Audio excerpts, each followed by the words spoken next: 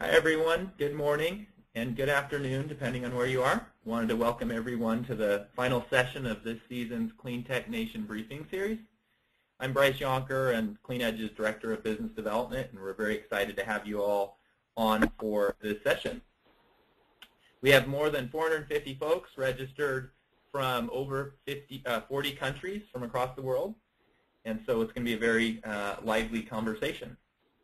Ron Pernick, our Managing Director, will be moderating today. And just a couple quick housekeeping notes.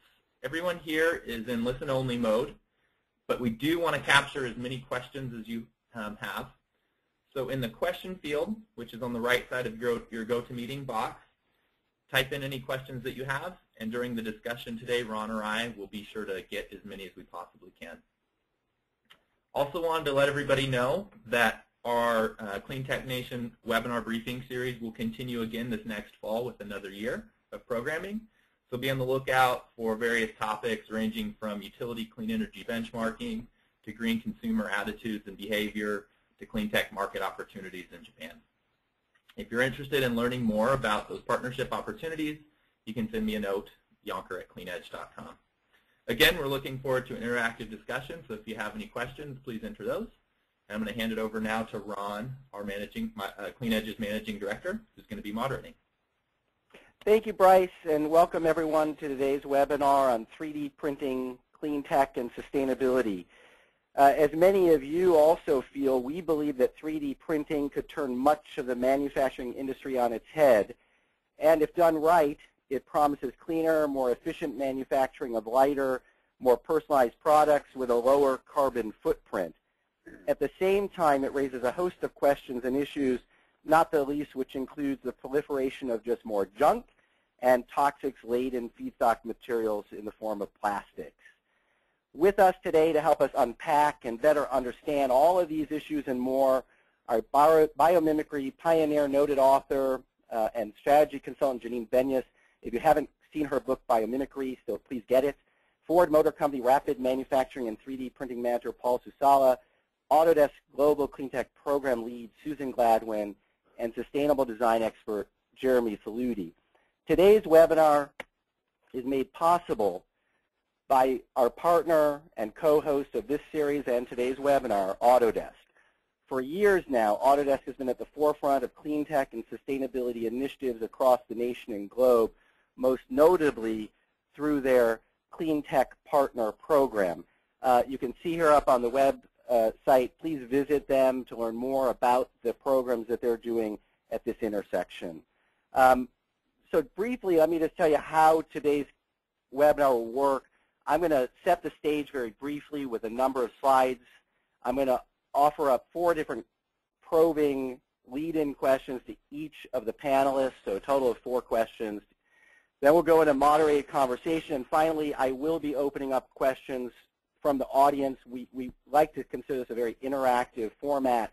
So as Bryce said, we'll get as many of those questions in as we possibly can. Please type them into the chat box, and we'll take it from there. So first of all, let's just think about 3D printing. I want to set the stage here in terms of the timeline. You know, it's been garnering a lot of media attention and public interest in the last year or so. It's actually been around since the mid to late 80s. The technology, to those who don't know it well, basically enables companies and individuals to make physical objects from computer-aided design or CAD software by layering successive thin layers of a material feedstock. And as I mentioned earlier, that's most commonly plastic. And as you can see in the timeline here, rapid progress has been made over the last decade or so, with many firsts, including the first working 3D kidney, the first printed car body, we'll learn more about that later, the first prosthetic jaw implant, and the launch of open source collaboration through RepRap and do-it-yourself printing kits from companies like MakerBot. To date, however, most 3D printing has been the domain of rapid prototyping by major corporations, of which we'll learn more about from Ford in a moment, as well as DIY hobbyists. In a sign of the industry's considerable maturation of late, 3D printing company MakerBot was acquired by Strategist for $403 million earlier this year. I also, because we keep stock indexes here at Clean Edge on the clean energy space, I wanted to quickly show you sort of from an investment perspective, what's been happening of late in the sector. Publicly traded 3D printing firms have significantly outperformed the general market of late. Year to date through September 9th, 3D Systems, Organovo, and Strategist, 3 publicly traded 3D printing companies, have gained approximately 47%, 115%, and 31% respectively, compared to the S&P 17% over the same time period. Similar to clean energy stocks, which, as I said, we track, we expect volatility in this sector. In terms of total revenue or market value, 3D printing is still a small industry, however. According to the research from Waller's Associates, and you can see the diagram here, the total global market for all 3D printing products and services was $2.2 billion in 2012, up a decent clip, 29% from $1.7 billion in 2011. But to put this in perspective, the global markets for solar PV and wind power were respectively $80 billion and $74 billion. In terms of geographical breakout, the U.S. is currently the dominant industrial market at 38%, followed by Japan, Germany, and China, all hovering around 9% of global industrial scale manufacturing installations. So that's just to give you a little bit of a background of where the market is today. I think it's very clear these are the early days of 3D printing, and decisions made now will have a significant long-term impact on the sector's trajectory. That was one of the reasons we wanted to hold this webinar, and Autodesk was so supportive. So what I'd like to do now is move over to our panelists to look more closely at this intersection of 3D printing and clean tech, biomimicry, and sustainability, and why this all matters.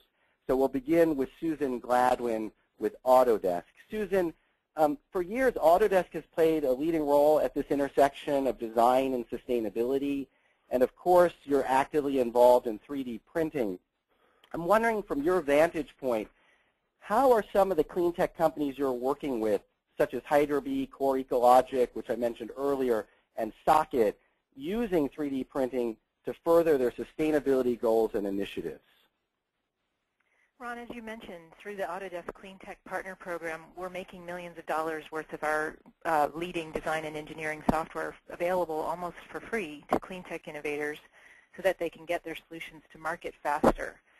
Our digital prototyping software is really the engine behind 3D printing, since it's what's used to create 3D models either from your imagination or by using reality capture technology, where photographs of something that already exists can be stitched together to create a 3D model that can then be printed. So thousands of clean tech companies all over the world are in our Clean Tech Partner Program. I'll highlight 3 of those who are undertaking 3D printing as a way to innovate by iterating faster, improving performance, as well as producing their clean technology more cleanly. So first is Hydro-Bee in the middle of this slide. It's a soda can-sized hydropower turbine, which can charge batteries anywhere there is moving water, and then in turn charging anything with a USB, including phones and lights, which is especially useful for the 500 million people who currently live off the grid. Everything but the off-the-shelf generator and batteries can be printed. And the team uses the Autodesk software for fluid dynamic analysis to get the most energy out of the flow of water and make the rotor as efficient as possible. And since they can prototype and print new ideas easily, they've been able to change the configuration of the housing model in order to double the amount of batteries that it previously had, thereby doubling the charging power, while still keeping it the size of a soda can. That's the kind of thing that that kind of quick prototype turnaround allows for. Core Ecologic, as you mentioned, is making the world's first 3D printed car, the Urbee. Early on, they realized that the virtually infinite power of cloud computing combined with digital prototyping to physical print meant that they were able to explore and make new options that weren't physically possible before. They are now modeling version 2 of the Urbee, which will be built of 40 to 50 incredibly complicated parts that could only be made on a 3D printer. It's really become their design foundation. And the sustainability win is that these parts will be much lighter, stronger, and made with less material. They're taking biomimetic inspiration from how bones are made. And they don't have to use old-fashioned casting and steel, which creates huge waste. The other company that I wanted to mention, another clean tech partner, is called Uncharted Play. They're getting lots of visibility for their soccer ball that generates and stores energy, called Socket. And their vision is not just this ball, but a sharing system for power that will include other peripherals. They're using 3D printing so much that their head of product development told me that they are coordinating their sleep cycles to the machine cycles. They are literally able to try new ideas on a day-to-day basis, simulating them digitally and then testing them physically. They're using the consumer-grade MakerBot printer, which can't yet print foam rubber, but can print the mold that foam can be sprayed into, which is much quicker than a handmade foam prototype. And as they become available, the team will evaluate the use of biofoams. A key point that 3D printing lets them print the appropriate volume of models needed for field testing. So it's easy to have 1 or 2 prototypes, or thousands once you move into production, but hard to have pre-production units in the hundreds otherwise. And that's really been a breakthrough for them. Enabling production in place is another strategy for Uncharted Play to make its offering more sustainable. They will move almost all the manual labor to the countries that are the biggest markets for their products, initially to print replacement parts. They're working with MIT Lab to create systems for repairability, which is a key part of designing in sustainability. Ultimately, they envision the creation of decentralized microfactories that will be producing more customized, lower volume products that, because they are better suited to the individual, will generate less need to substitute and replace. So there's lots of other examples, Ron, of companies that are thinking about using 3D printing, but these are the ones that are really getting underway that I wanted to feature for this talk today. Great, great. And we'll get into more of these later. And to anyone on the call who has not seen these companies, I recommend you check them out. In particular, go look at the socket, because the video they've created for that is astounding, and it very quickly and visually captures what this is all about and why this matters. So thank you very much, Susan. We'll come back to more questions later. Janine, you've been quite vocal about the promise of 3D printing if done right. Obviously built on materials and processes that are zero waste, circular, and abundant. I think many folks on this webinar probably haven't necessarily connected the dots yet between 3D printing, clean tech, and biomimicry. So I'm wondering if you can help set the stage by briefly telling us why you are excited about 3D printing and your vision for how it might enable a more sustainable future. Sure, Ron. You know, I see this really as an enabling technology for biomimicry to happen. And biomimicry obviously is looking to the natural world for models for to solve our own problems. So on the left here you have the abdomen of a spider, and it's a clean manufacturing of fiber at low temps and in water. And then you have, and that's, nature's manufacturing has been going on for that 3.8 billion years versus our 150 years. So there's a lot of models there. But in many ways it's similar, 3D printing is. We're building to shape as nature does, so there's a lot less waste. It's distributed manufacturing. In the same way you have distributed energy. Every leaf on a tree is a distributed solar cell, but it's also doing distributed chemistry and manufacturing of cellulose. What I see as the benefits of 3D printing, if done right, obviously, there's a social benefit in this distributed manufacturing. Local self-reliant communities, depending on local materials and hopefully circling them back into the 3D printer rather than the landfill. Obviously, designs are crossing the globe rather than products. 3 to 4% of all greenhouse gas emissions are cargo ships. So simply to cut that shipping is a big deal. Socially, also, there's new jobs for people who are able to be artisans and send their designs around the world. The fact that these products are built to shape with a lot less waste, a lot of savings in tool and die and molds, no need for fasteners. You can build in intricate structures. U.S. Department of Energy says you can save 90% of materials, up to 90% of materials this way, and an average of 50% of energy use, perhaps. Of course, on the negative side, it could be the Industrial Revolution deja vu. Because, my sense is that unless we radically change the way the sourcing of the materials, where we're getting them from. If we're shipping them in, we've sort of lost the point. If the chemistry in the printer is toxic, that's an issue, and that's happening. You know, some of the resins being used now come with warning labels that you should wash your clothes after being in touch with them. So you start to have like worker hazards, but it's at home, and it's in your neighborhood.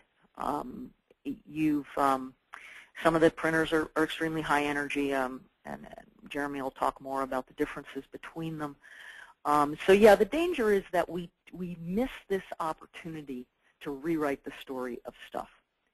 You know, we have an opportunity to green the supply chain, to make the chemistry safe, to create a circular return flow for that material, and so that's why it's important that we're having conversations like this today.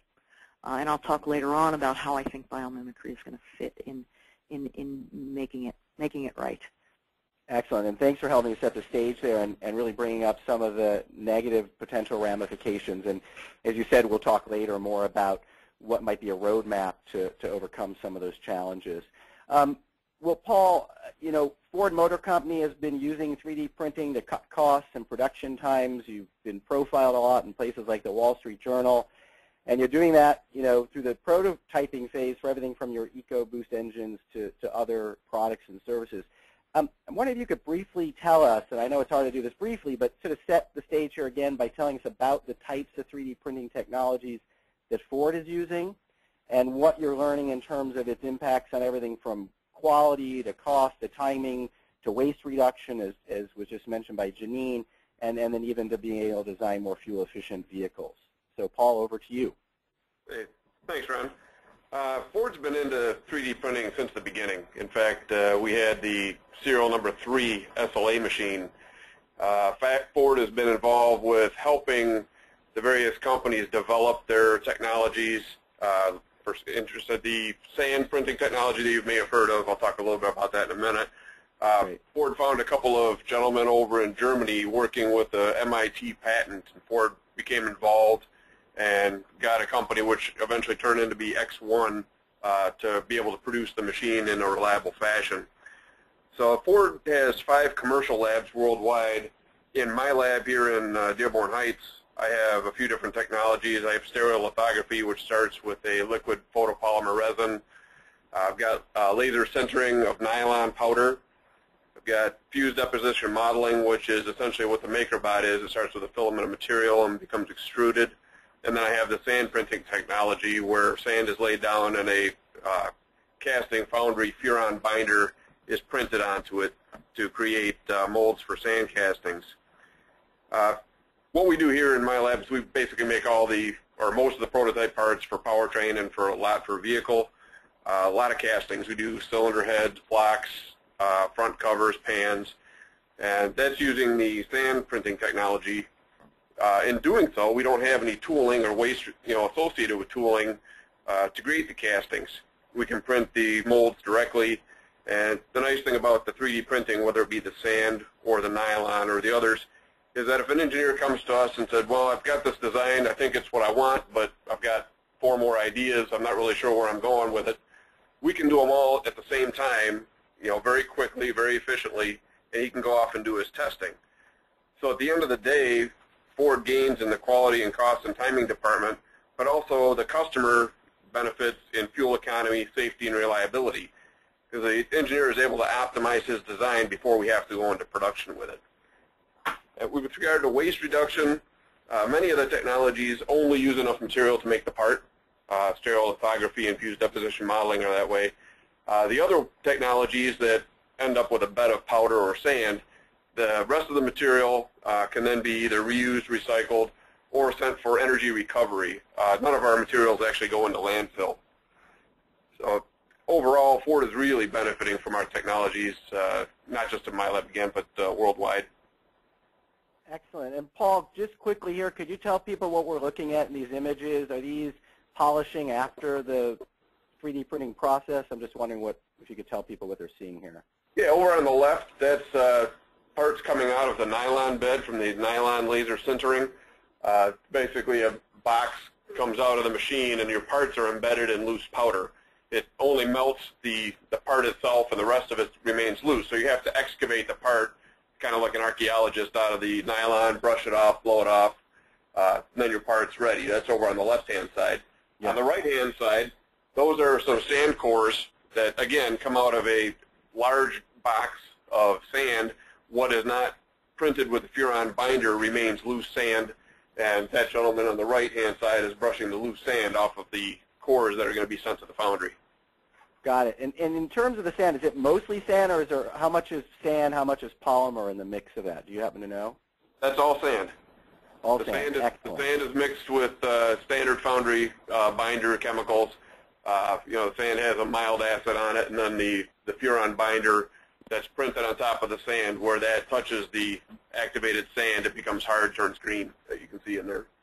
Got it. All right, thank you. Well, we'll get into this more as we continue the conversation. Jeremy, you've been conducting research at UC Berkeley, and you've started to look at the impacts of 3D printing technology. Really everything from energy intensity to material toxicity is starting to be finally looked at. As I said earlier, this is the early days, so we need to track this stuff. And I was astounded to see how slow 3D printing times can erase much of the seeming environmental benefit, i.e. longer printing times means more energy usage. So in layman's terms, can you tell us a bit more about what you're learning and how we can accurately evaluate the environmental impacts and other benefits of competing 3D printing technologies against one another as well as against their conventional counterparts? Yeah, absolutely. So like Janine and many other environmentalists, I've been very excited about the promise of 3D printing to change the way that we manufacture things and hopefully reduce waste a lot and have various other benefits. But I wanted to see whether the reality matched up to these fabulous images that we have in our head. So myself and a couple other folks in the team did a full life cycle assessment of two different kinds of 3D printers compared to traditional machining, where you start with a block of material and cut away everything that you don't need. And we found some very interesting things. First of all, 3D printers are not necessarily less wasteful. Their waste is not necessarily recyclable, but their waste actually isn't that important compared to their electricity use, as you hinted at, and that using 3D printers to eliminate transportation of goods is basically irrelevant environmentally speaking, though as you mentioned, it can certainly have social benefits. But despite all that, some 3D printers are actually much more eco-friendly than traditional machining, not so much compared to mass manufactured injection molding, just because of the economies of scale there. But what we also found was that it matters much more how you use the tool you have rather than whether it's a 3D printer or a traditional milling machine. So a little more detail on these. There's a bunch of different kinds of 3D printers, as Paul mentioned, and the fused deposition modeling that he talked about, FDM, is actually almost zero waste as long as you don't need any support material. And those are great, and those actually have the lowest impact of the ones that we measured. That's the bar over on the left-hand side of the graph here. But the inkjet printer that we measured, it actually wastes about 40% of its polymer ink in addition to the support material used. And today, none of that waste is recyclable. But there's, different kinds have different amounts of waste and, give you different opportunities for what to do with the waste, as Paul was talking about. But then the larger point is whether the waste even matters that much. The graph there, it doesn't break down eco-impacts by where the impacts come from. I have that data, but I can't put that out in the world until the journal article is published. But for the traditional machining, the material use and waste is actually the largest impact. But for 3D printing, it's the energy use. The materials do still matter. They're just not the biggest slice of the pie. And there's a lot of uncertainty in this data as well, depending on how you use these machines, what materials you use, where you get your energy from. That's why the tops of all of these graphs don't end in a nice sharp line, but have kind of a blurred out top. That's just to give you a visual indication of the amount of uncertainty going on there. And the graph shows that we found the FTM machine to be best, but the inkjet machine was actually worse than traditional milling machines. But what's not shown in the graph is that utilization of the machines matters far more than what kind of machine you have. So making one part per week and leaving the machine on the rest of the time can have about 10 times the environmental impact per part as making parts constantly 24/7. And that's true for all three of these machines. And so that factor of 10 difference is way bigger than the difference between using an FDM versus a milling machine or using an inkjet 3D printer versus a milling machine. So, excellent. Jeremy, yeah. I know that you did a nice short overview on this in a GreenBiz article that people can track down. You mentioned this longer journal piece. When is that likely to come out, and can you tell us the journal? Well, so I've submitted it to the Journal of Rapid Prototyping. Unfortunately, the academic publishing world is really, really slow. So at best, it'll probably be out about a year from now. But yeah. Well, we'll all keep a lookout for that so we can see the results of that research in deeper detail. I'm sure a lot of people in the audience would love that. So I'd love to move on now. That was a great stage setting by all of you. I want to remind everybody that we are taking questions, so please send those over. My colleague Bryce Yonker will be gathering those and sending them over to me. Susan, I'd like to kind of come back to you for a second, and you got to talk about some of these companies that are using 3D printing for their sustainability initiatives. And you know, it seems to me that perhaps the advantages of 3D printing could apply equally to other sectors as well as clean tech. I'm wondering, in your view, what are some of the things that perhaps make clean tech or biomimicry a bit different? Sure. Well, certainly clean tech is going to be using 3D printing as any other company would in the basics, in terms of the basics of how they're using it to do the actual printing and so forth. But I think it's about what clean tech is trying to do, which makes it especially useful for clean tech, because companies who are in clean tech, as everybody pretty much on this audience I'm sure knows, they're often smaller companies who are doing the most innovation at the cutting edge. They have very limited resources, but really enormous ideas, and they're really trying to change the world for the better. So they're driven to prove and commercialize their ideas with a great sense of urgency. So the ability to do this digital to physical prototype is really important for them. Being able to test the models, simulate, analyze, visualize, all that kind of stuff, and ideate and use the cloud all before they make it real, but then be able to turn it into something real very quickly and get into that prototyping is really essential for them. And further, I think another thing about clean tech is their mission. They're mission-driven, they're purpose-driven companies, and that they won't really settle for good enough when it comes to optimizing for a positive impact. So in trying to shift the paradigms, whether they're working in energy or transportation or buildings or water or whatever, they often need to create something totally different. So they're, whereas a lot of today's 3D printing applications are based on replicating existing stuff that's already there, just now you can print it at home. Clean tech is really trying to optimize and create something completely new, which means things that couldn't be made otherwise, as I was talking about. So those are some of the things. And then the third point is this notion of crowdsourcing. And clean tech, especially some of these companies I talked about, but others too, they're finding a lot of success in crowdsourcing funding. And I know some of these companies, these three I mentioned, are actively underway with that, or will be shortly. And then they're also able to crowdsource design. Like Janine said, we're sending designs, not products. So they're able to tap the global community of designers out there to help them further innovate. And that's especially exciting. Well, that's an interesting point. I mean, the core ecologic for the ERB2 is using crowdfunding, and I saw with the socket the same thing. The way you buy that is sort of through a donation. So lots of interesting models and leveraging the web to get support.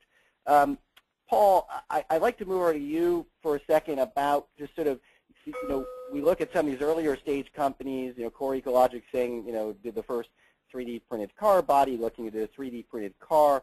Obviously, you're looking at using it for rapid prototyping and have been doing that, as you pointed out, for years. I'm wondering if you could tell us a little bit more about what might be on the horizon in the view of Ford in terms of actual consumer applications. So, a lot of people have talked about this vision of a future where customers could print up their own replacement parts. We'll probably talk about that more. And there are lots of other ideas that are out there. I'm wondering if you could tell us a little bit more about Ford's view on that type of application and those developments. I probably can't speak directly on Ford's view, but I can give you my view. That'd be great. What I think is going to happen is, eventually you're going to be able to print parts for different applications. Some of the stuff it's going to take a long, long time, if it ever is able to be manufactured by the end users, safety components, suspension components, that type of thing. But I think there will become a day where you might go into a dealership or another company and say, I want to customize my car. I want different ground effects. I want a wing on the back. I want the interior to have these different features. You might be able to actually go in and design this stuff with a salesman or somebody and then have it printed and installed on your vehicle. I think that's probably not too far away. I think there's other applications too that, in a non-safety critical aspect of the vehicle, if there's something that breaks, that we may be able to allow somebody to print a part if it, is just a feature of some type, right? Instead of, again, we can't let anybody do their own safety work, but if there's, I don't know, your glove box breaks or something, maybe we can allow somebody to print the, the inside of the glove box. That shouldn't be an issue, I wouldn't think. Well, yeah, and you could also imagine Ford-approved copy centers where people could go and tap the CAD design and then print out the part and take it home. Absolutely. So, yeah, lots of interesting things there, and hopefully we'll get to talk about it more. I want to go to Janine now, and then I'll start opening up the questions. Anyone can comment on any of these questions on the panel. Usually we have 3 panelists. Today we have 4, so just speak up and let us know who you are. But Janine, one of the things that I saw, and you've been writing about this more recently, you've been recorded on the web talking about this at some interesting events, and you've talked about how there are only a handful of polymers in the natural world, I think around 5 major classes. I'd love it if you could just walk us through some of those classes and, what is, from a biomimetic, from a biomimicry model or point of view, how could practitioners start to maybe tap into that type of model where we don't use 350 different polymers and toxic material sources and start with a smaller palette that's recyclable. So I just love your thoughts on that and what could we learn from nature? Sure. That's the most exciting thing for me, I think, is that we have this opportunity to do what nature has done, which really, if you look at biomaterials in the natural world, you really do have a handful of polymers. I mean, for instance, you've got keratin, which you're going to find in everything from feathers to skin to hair. It's a very, very common compound. So is chitin. I mean, that's what you find in all insect exoskeletons. You find in crabs and crustaceans. This small material palette that nature uses to create an incredible diversity of designs, that allows recyclability. Whereas, in the natural world, when an organism like a beetle wants to create new functions, it simply changes the structure of this common material. When we often want a new function, we'll create a whole new polymer, a whole new kind of plastic, which gives us recycling problems. So, for instance, the beetle, the chitin, if you lay it up in a plywood hatch, you're going to get strength. If you put nano bumps on it, you're going to get water resistance. So, water's going to beat up and go off. If you lay it up in the transparent layers, the last few layers, it'll play with color to create structure, color. The structure will play with light to create color. It's called structural color. So structure is design is added to matter, very simple handful of polymers. And we can do that now when we're talking about a build file in a computer. We're able to give it whatever structure we want. But the key thing is going to be to keep that material palette simple so that we don't have, it's the dream is to have, your Napa store where you walk in and you've got 5 printers instead of a warehouse of goods behind you, right? A warehouse of parts. We could get into the situation where we have a warehouse of raw materials. And we want to think carefully, I think, about keeping that raw material palette small and adding design to it. Put the complexity in the printer, in the build file of the printer. Excellent, excellent. Ron, Jeremy, I'd like to go back to you a little bit on some of the research you did, and I'm interested in, a lot of people talk about the benefits of really bringing the manufacturing closer to the end consumer. So whether that's at their home, at their office, as I mentioned earlier, at a local copy center. In your analysis, and again, I assume that the analysis will change, or the analyses will change as printers develop and become more efficient, but how much of a product's energy intensity and even sort of the carbon emissions related to the shipping process and the storing process, is that something you looked at? Is it significant or not so much? We did look at that, yeah, and actually that is one of the things that is not really going to change much by different kinds of 3D printers. It's just that for most products that you use, the environmental impacts of transportation are just not a very big slice of the pie. For many products, they're a few percent of the total life cycle impact, whereas compared to, say, the energy use during the life of the product, if it's something like a laptop or a light bulb, or the materials used in the manufacturing, if it's a cell phone, or kind of any piece of electronics, it's the impacts embodied in the materials and then the energy use of the product. And then even things like furniture, which are much simpler material-wise and that don't use much energy during their lives, even then the transportation impacts are a very small slice of the pie. Same with food as well. So that's something that's not really going to change. Yeah, it's interesting. And where are the biggest impacts to be had, do you think? Well, so it's more on the materials and on the energy use. And so with 3D printing, the place that it can help is it can reduce the amount of materials used in things.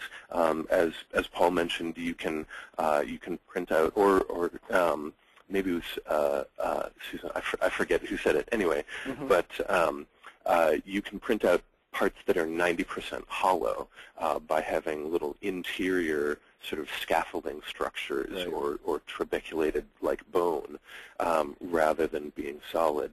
And interestingly, with the 3D printers that we looked at, your main benefit there is actually not even the material savings, because the materials are not a big percentage of the impacts of the 3D printer, but because having a mostly hollow part lets you print the part out faster, you use less energy while you're printing it. That's really interesting, and I know we all talked earlier when we were getting ready for this panel, and I think this whole thing kept coming back in a lot of ways to, breakthroughs in materials. We're starting to get questions from the audience. So one of the things I love, what people are asking for, is what are some examples of perhaps bio-based materials or recyclable and recycled feedstock materials. So I'll just open that up to everybody, but is anyone finding some interesting stuff that we should mention or talk about and sort of point out to the folks that are in the audience? Yeah, Ron, this is Susan. One company I did want to mention is Mango Materials. Right. They're making bio-based material, like truly bio-based materials, not something that's sort of a composite. And we're working on a study at Autodesk to quantify the kind of impacts that Jeremy's talking about, kind of see how that applies in our realm, and so we can support more sustainable approaches. And we're working with companies trying to understand how we can best optimize for more a more bio-based approach. I'm curious what Janine's perspective is on something like a bio-based material, if that's viable from a... Well, there's two ways we can go. One is to divert waste materials, say, from agricultural residues, something like the chitin I mentioned, the exoskeleton, that could come from seafood waste. That's one way to go. What I really don't want us to do is to start growing crops for plastics. Mm-hmm. I think that would be basically mining soil instead of mining oil, because it's got the fertility, you're pumping that fertility out of that soil. And so we've got to really be careful. I think the most promising thing, though it is, there's pilot plants being built now, but it's not yet widely, massively commercialized. But it is CO2, carbon dioxide to stuff. Yep. Right? So Novomer in Ithaca, making polycarbonates, PE, polypropylene, that are 50% by weight CO2. Bayer is getting into this as well, building a pilot plant. Now, to me, that's what plants do. They take CO2 and they turn it into stuff with solar energy. And the stuff is cellulose, starches.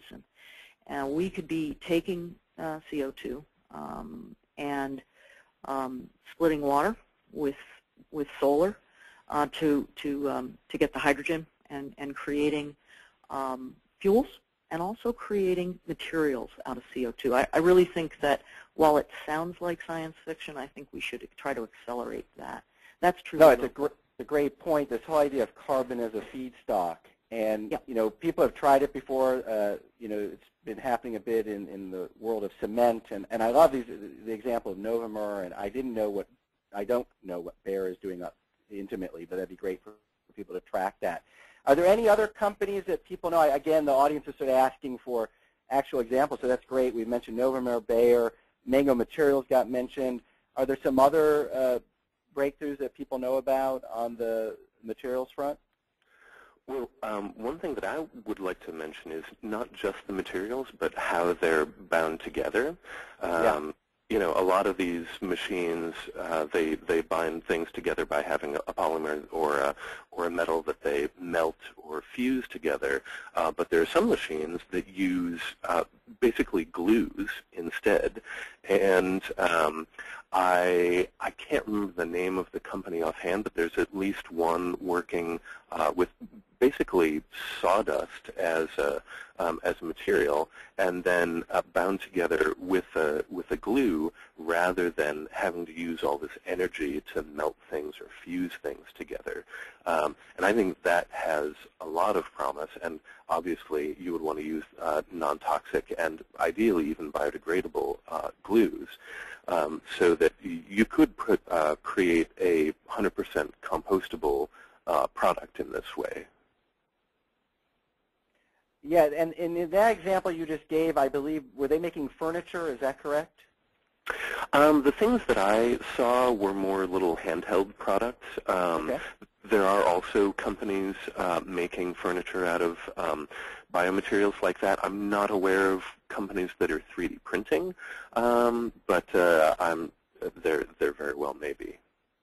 And Jeremy, we talked briefly about Marcus Kayser's solar sinter project. It's a little different, but where he's taking sand and turning it to glass with solar power, with actual renewables. Could you tell the audience just a little bit about that? Because I thought it was an interesting example of a potential breakthrough. Yeah, actually, he's probably my favorite green 3D printing example anywhere. He is, I believe, an Italian guy who went to the Sahara Desert with this rig that he made that is a 3D printer that basically he scoops up sand from the desert, pours it into his machine, and the machine uses a giant lens on top to just take sunlight itself as the energy use, as the energy source to fuse the sand together into glass. And then he also has a little solar panel on there that runs the motors and the electronics and stuff, but it's mostly just the sunlight getting focused through a lens that fuses the glass together. And so it's sort of dream manufacturing. It's totally self-contained, 100% renewable energy, non-toxic local materials, just completely brilliant. Excellent. And, so a number of people are asking, go ahead, please, Janine. Well, when you think about glass, you say, well, that's going to be very brittle. And this is where structure comes in. Marcus Buehler at MIT is looking at glass in the natural world. One of the glass skeletons is the skeleton of the diatom. Very, very small organism, but it's got a structure that makes that glass extremely impact resistant. Or layered glass, layered in a certain way that nature would have it to give it that robustness. So when you take something like Jeremy's talking about and then add structure to it, you can use one material and make it non-brittle. Got it. I have a question here about PLA, which is commonly used in a number of different 3D printing machines like MakerBot, and because that's plant-based, that kind of goes into your issue earlier that you mentioned, Janine, that you don't want to grow more plants. But do you see a way to take PLA and recycle it, compost it? I mean, there's been a whole bunch of issues around that. But I'm just wondering, is that a solution, or is that really not going to play out here in terms of the PLA-based materials? Jeremy, is that something you've looked at, or Janine? Well, I'll let Janine go first. Yeah, well, it's basically corn-based. It comes from corn. So it's got a lot of these legacy issues of industrial agriculture. I think, looking at waste cellulosics, like I said, that the energy to create corn in industrial agriculture sort of erases yes, it can be compostable in the right conditions, but I'd rather the feedstock not be corn. I, in fact, would rather, these biodegradable plastics from CO2 actually are us standing in as the corn plant, right? So it's an interim solution, but I see a slippery slope there as that's scaled up. Suddenly we will be growing for plastics, and that's not where we want to go. Jeremy, did you want to add into that at all? Well, yeah, I agree with Janine that it's an interim solution. There are other materials that are in the works that could be much better, and stuff that we haven't even started creating that could be far better. But in terms of the options that are available today, it's definitely one of the best ones because even though it does have the problems of using agricultural materials, like Janine said, it is less energy intensive than the alternatives that you would be using for a 3D printer, which is ABS plastic, and it's also less toxic than ABS plastic. What some people might not be aware of is that, with your 3D printer running, you are melting this plastic in your office, and so you can actually get some toxic, little tiny particulates of material floating around in the air that are not good for you to breathe. And PLA is significantly less toxic than ABS, which is sort of the standard feed source before PLA became so popular. And PLA also, because it has a lower melting point than ABS, it uses less energy in the 3D printing. So it is definitely a good option for now of the choices that we have, but there are much better choices coming down the road, and we need more people developing even better options than we have. Got it. Paul, you got to address some of this in your opening remarks, but I'd like to come back. We've looked at the material side. We're talking about some of the material, feedstock materials that one might use. We'll talk about that a bit more. I want to go back to this waste reduction side. I mean, I think it's very interesting, the manufacturing of a more hollow product. could you tell us a little bit more about the type of waste reduction advances or advantages you're finding with 3D printing in your applications?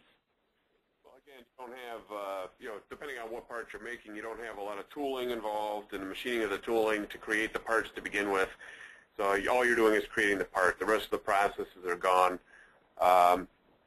Like if I wanted to make, say, an intake manifold, the traditional method would be to injection mold the intake manifold. We would have to go out, make injection mold tooling out of some type of a metal, whether it be aluminum or steel. Take that out, have it shot. There'd be a lot of waste in the production of that part. Even each individual part has gating and that on it that's going to be thrown away. The intake manifold that we produce here, all you're getting is the intake manifold, period. That's the only thing that comes out of the process. There's a little bit of powder around the part that gets recycled back into the machine. Where we can recycle a lot of that powder today, and we continue to work on increasing that recyclability. What we can't recycle goes for waste recovery, energy recovery. So same thing with the sand casting stuff, same idea. Great. So lots of breakthroughs, obviously, on that waste reduction side and the material feedstock side. Susan, we've talked a little bit about some early-stage companies. We've talked about some of the large corporate activities. And, of course, there's this huge, and Janine and you both intimated at this, but, huge DIY aspect to this. And with your activities in that, with the maker movement and Instructables.com, just wondering if you could talk briefly about how you're seeing this role of the DIY community at this intersection of, really this very democratic manufacturing era that we seem to be entering. Yeah, I think you're right, and it's kind of the beginning of a new phase of a lot of great innovation, and we're just seeing the beginning of how that's going to make a difference. It's really, like we've been talking about, the combination of easy-to-use digital prototyping software with 3D printing. It gives anyone with an idea the ability to make it, and then on a website like Instructables, which we acquired, you can tell other people about how to make it. So, it's a great, the DIY community is really a great proving ground for new ideas. We're starting to see things 3D printed clean tech. For example, a solar-powered 3D printed boombox, a 3D printed LED flashlight, or some projects that are up on Instructables. We especially like the 3D printed rain barrels because they suggested the option of upcycling existing 2-liter soda bottles for the barrels and then printing out custom connectors to create the system. So it's that kind of ingenuity that's really fertile ground for optimizing for the best solution that's based on a hyper-local, perfectly customized printed piece. So that's really, I think, where we're going to see a lot of innovation coming. Great. And sort of a huge open, you talked about crowdfunding, but a huge open source component to this with the sharing of, as Janine said earlier, of designs rather than the actual products. Yeah, and inspiration. We're getting some great questions, and obviously we're butting up against the end of our time, but I want to get a few of these in. One that I found really interesting that just came in is something that I've been reading about, which is this whole issue that with 3D printing, usually it seems like today you're kind of limited to one material in the process. So what kind of breakthroughs need to happen to have multiple materials 3D printing? Is anyone on the call familiar with that, and talk a little bit about what needs to happen to use multiple materials in a 3D printing process and what that's going to look like? Well, actually, there are already machines that can print multiple materials at the same time. The inkjet machine that we measured is one of those machines. Right now, all the different things that it uses are different flavors of polymer ink, basically, but there's no reason that you couldn't extend that to a wider scope of materials in theory in a different kind of machine, particularly if you're binding things together with glues, non-toxic adhesives, rather than melting them, because then you have a much wider palette of things that can be stuck together than things that are compatible to melt together. Do you envision a lower cost? I don't know how expensive those machines are, but sort of the prices coming down so that becomes more accessible to do multi-material printing? Yeah, I mean, there's going to be a Moore's law for that, just like there is for any other piece of technology. And so I couldn't tell you off the top of my head, you know, what the time scale of that progress would be, but yeah, it'll definitely happen. Another question that's come in from a number of people is sort of where are the hot spots for 3D printing today? And obviously this is very dispersed and distributed, but are you seeing any geographic regions really start to come to the forefront in terms of where a lot of 3D printing innovation is happening? Anybody on the call who might be able to answer that? Okay. Well, let me move on. I want to wrap up here with what I think is one of the most important questions for everybody on this call. Ron, I'll just comment really quickly. I think the thing about 3D printing, I mean, just conceptually, is that it's so decentralized that there aren't really hot spots. I mean, I'm sure there are if you did some analysis, but it can happen anywhere, and I think that's part of the idea is, and we know, I know, for example, India is ramping up a lot on 3D printing, and we talked about Socket, who's doing work in locating 3D printing in Africa and so forth. So I think it's that decentralization that's actually an exciting part of it. Of course, a lot's going to build around the kind of Silicon Valley and Silicon Valley equivalents, just because of that nature of those ecosystems around innovation. But certainly, it's going to be more and more decentralized, I would think. Absolutely. I would agree, and I would say that's its right now. It's a good thing, but it's also the fragmentation is one of the things I think we need to solve right now as we're thinking this through. Yeah. We're working on at Biomimicry 3.8 getting grants to actually create a roadmap and pull together a network of people who can think this through. So you have everybody from the supply chain to the reverse logistics folks in the room together, mapping out the systems map and where we might intervene in that system to make sure we make this safe and cyclical. And yeah, excellent, because that was a segue to my final question, which is how do we roadmap this? What's the research agenda, and how do we bring all these disparate players together, from engineers to entrepreneurs to CAD designers? So, Janine, you're saying that Biomimicry 3.8, which people can go Google and find, is starting that dialogue. I saw you gave a talk at the Circular Economy event. Is that another place where that dialogue might happen? And then to everyone else on the call, as we wrap up here, where are some other resources that people can go to so we can keep this conversation going? So, Janine? Yeah, absolutely. The event you saw me at was the Ellen MacArthur Foundation. They worked with McKinsey on a great new circular economy report, and now they're coming out with a 3D printing chapter of that, the next chapter of that, and we are planning to work with them to try to pull together the key folks in 4 parts, in the sourcing, in the printer chemistry, where are the build files going to come from, these biomimetic build files, how do we take nature's designs and catalog them and make them available to people through Autodesk software and other kinds of software, and then the reverse logistics. It is time to get everybody in the room. Well, let's do it. Does anyone else have any other groups to point out before we wrap up today? Excellent. Well, let's plan to keep the conversation going. This concludes today's webinar. I hope you've all enjoyed it and found the conversation as helpful and informative as I did. I'd like to thank Susan, Janine, Paul, and Jeremy for their time this morning, and really for very valuable insights. I'd also like to thank our webinar co-host, Autodesk, for making this webinar possible. Please note that this webinar has been recorded, and our plan is to post a link to the website later today or tomorrow. In coming weeks, we'll also be updating our website with information on upcoming webinars in the 2nd season of our Clean Tech Nation briefing series. So with that, thank you all again, and thanks to our panelists. Have a good day.